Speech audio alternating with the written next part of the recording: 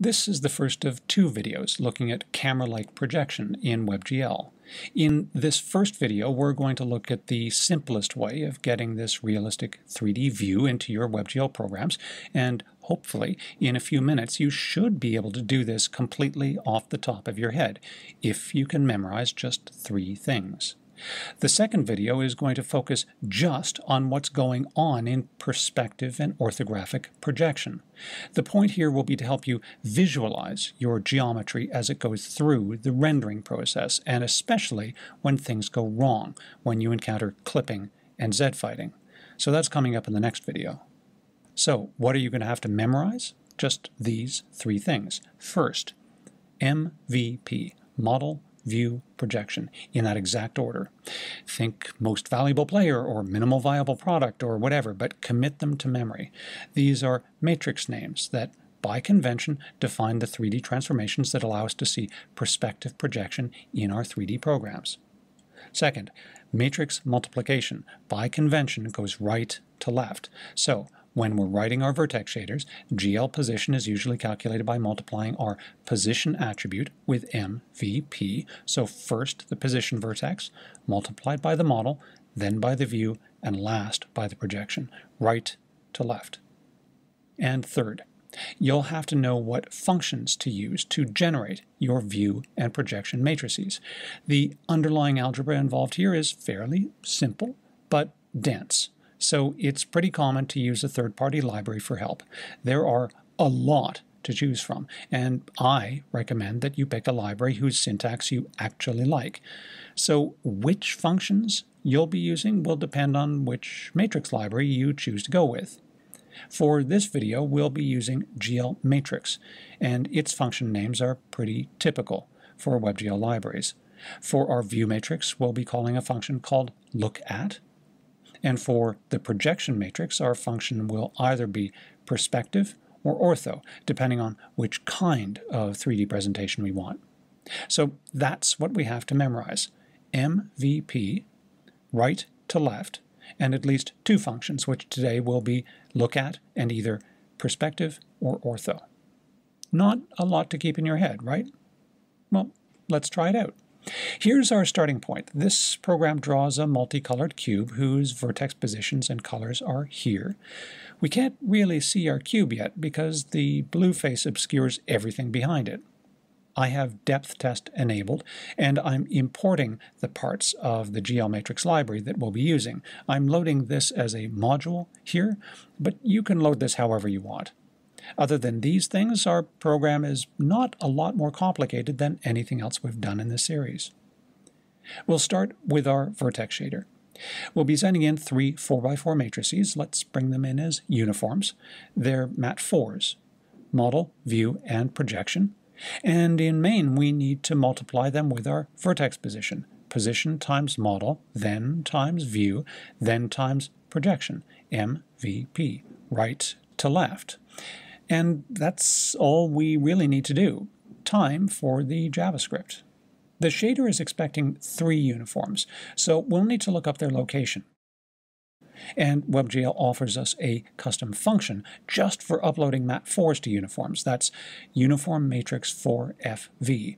4 because it's mat4, F because they're floats, and V because this will be passed in as an array, which OpenGL calls a vector. The function takes 3 arguments, first the location, then whether to transpose the matrix. Note that in WebGL 2, transpose can be true, but it's pretty rare that it ever will be. And last, the matrix. These matrices don't exist yet, so we'll have to create them. We'll be using GL Matrix here, so the way that you create a matrix is with mat4create. This creates an identity matrix. If you like to think of matrices mathematically, then an identity matrix is sort of the equivalent of the number 1, where if you multiply any number by 1, you get the same number back. Same with an identity matrix. And if you like to think of matrices as 3D transformations, then an identity matrix means don't change anything. This is a good starting point, because if we don't change these matrices, we should see no change at all in our canvas when we save. So let's save, and nothing changed. Great. That means that our shaders are working, and so are our matrices. All that's left to do now is to populate our matrices with actual values and give them some meaning. To start off, and just to prove things are working, let's modify our model matrix. I won't go into the syntax here, but let's add a rotation. Nice. And shrink everything. Great. So we can see our model matrix is definitely working. Now the view, and for that we use look at. Its job is to describe where our imaginary camera is located, what it's pointing at, and how the camera is oriented, upright or on its side or upside down or on some arbitrary angle. The syntax here is simple. The first argument is the matrix to be populated, so that will always be our view matrix. Then I, which is the physical location of the camera. Then center, which is the point in space the camera is looking at. And last, up, which is the rough direction you consider upward. In other words, the direction that points to the top edge of your viewport. So, for I, let's move back along the z-axis, since it's basically our current view now. Center will be the origin, so the center of our cube, and up will be in the positive y direction. And save, and we're definitely looking at the other side of the cube. The angle flipped and we're seeing the red side. So let's try looking at this from up and to the side. And now it's gone. Maybe we went too far? Let's try moving the camera in a bit. Okay, that's not a cube, but we're getting closer. But let's leave things here and move on to the last step, and that's to populate the projection matrix. It's the real workhorse here, and the hardest to describe precisely. At the end of this video, maybe you'll start to get a partial sense of what it does, but by the end of the next video, I hope that things will be completely obvious. So we can use either perspective or ortho here. Let's try perspective first. You can think of its arguments as if they were describing the internal properties of our imaginary camera. So its lens, its film dimensions, and its depth of field. Sort of. For GL matrix, the first argument, again, is the matrix to be modified, so our projection matrix. Then the vertical field of view, which is set as an angle. If you imagine things in terms of a lens, then this kind of describes the power of the lens. If you use a narrow angle, it's like using a telephoto lens for photographing things that are very far away. If you use a wide angle, it's like using, well, a wide-angle lens. The second argument is the aspect ratio of the final image, which will be wide or tall or square. And the last two are the near and far planes, and they are super important. So let's just take a second here to introduce this idea. Near and far define a range. Any triangles inside this range will be drawn. Any that are entirely outside this range, because they're too close or too far away, will not be drawn. They'll be culled. And for any that cross these planes, where half is in and half is out, the portion inside the range will be drawn, and the portion outside won't. It'll get clipped. So near and far describe the range where our geometries will be visible. So let's try this out. Our matrix is the projection matrix. Let's use a wide angle. This is measured in radians, so let's go with pi over 1.5, or 120 degrees. The aspect ratio can be derived from the canvas size, which we should always get from WebGL itself. So GL canvas width over GL canvas height. And near and far, let's try 1 and 10. That's not a cube. So let's pull back our near plane a bit. Well, we see our cube now, but now we're looking inside it somehow. Well, we have two options, I guess. We can move the camera back a bit. That works. Or we can move the near plane back some more. That also works. Now, what happens if we move the camera back a lot? Well, now we're so far back that it's too small to see, maybe? So let's zoom in a bit. No, still nothing. So, of course, it's because our far plane is not far enough out. Our cube is getting culled. So Let's try, oh, I don't know, 173. Yeah, great.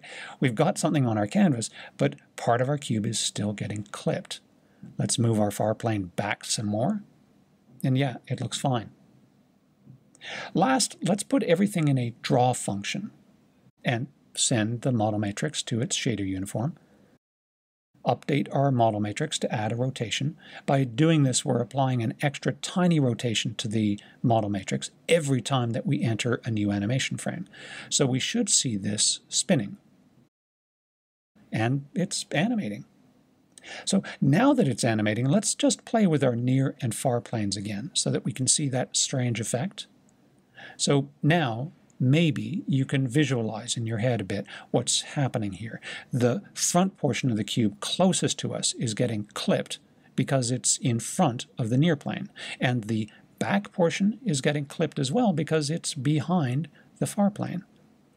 If this doesn't make obvious visual sense to you yet, don't worry. The next video is aimed at helping you get a much better visual intuition for what's going on here. Okay, now, instead of perspective projection, let's take a look at orthographic projection. It's responsible for this uncanny super parallel view of our 3D objects. For GL matrix, the orthographic function is called ortho, and its arguments are super simple. First, the matrix to be modified, so the projection matrix again, and then the remaining 6 arguments are for the 6 faces of our view, left and right, bottom and top, and near and far. Let's try this out. Let's use -1 and 1 for all of our face values. Okay, that looks good, except we can see some clipping going on our corners. In this exact case, this is because our far plane is too close in. See how the problem gets worse when I move the plane further in? So let's move it out instead. Yeah, that fixed it. Now, if we move our top, bottom, and side planes out a bit, the object seems to shrink. Note that these values don't have to be symmetrical. The left, bottom, and near arguments don't have to be negative, and the right, top, and far values don't have to be positive either. It all depends on what you want showing up in your viewport. And that's it. I hope this seems as easy to you as it does to me. For me, adding a realistic 3D view to my WebGL programs is like filling out a form now.